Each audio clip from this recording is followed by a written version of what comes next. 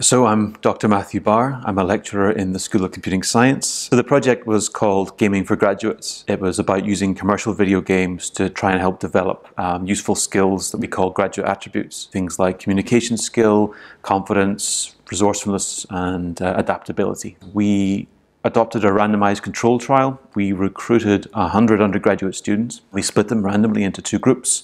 One group was going to play the selected video games over a semester, and the other group did not. The intervention group, the group that played the video games, came along to our lab on a drop-in basis, and they played games like Portal 2, Gone Home, Borderlands 2, Minecraft. So a real mixture of games there that exercise different skills. Gone Home requires a lot of critical thinking to try and piece together the clues to tell the story. Team Fortress 2 requires teams to come together and collaborate and assume different roles in order to get the job done. The students in Minecraft were able to cooperate with each other, and there were some nice instances of more experienced players helping less experienced players master the game. The key thing was that we played different games all the time, so students were exercising their resourcefulness and their adaptability, right, because we were throwing new challenges at them all the time. And we found previously validated measures that we could use to measure communication skill, resourcefulness, and adaptability. Then we were able to measure those attributes in our students before and after the intervention. And what we found was statistically significant gains in the game playing group